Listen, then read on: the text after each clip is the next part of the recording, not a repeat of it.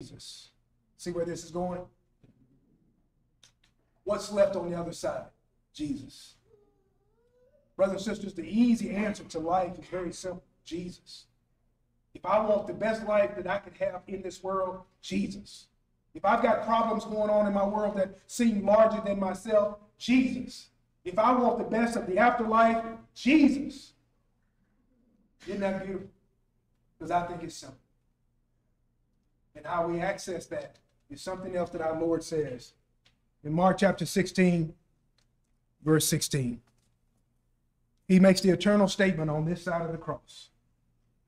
Whosoever believes and is baptized will be saved. Will.